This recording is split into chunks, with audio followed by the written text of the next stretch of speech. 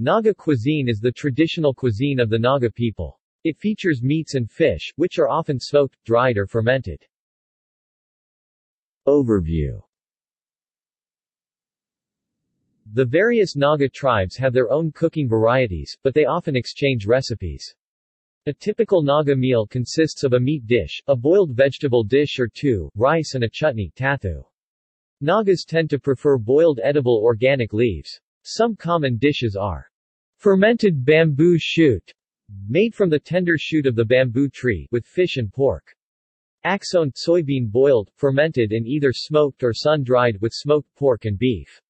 Smoked meat is produced by keeping the meat above the fire or hanging on the wall of the kitchen for anywhere between 1 day to 2 weeks or longer, which could last for the whole year ahead. Inishis, fermented taro leaves made into patties and smoked over the fire or sun-dried.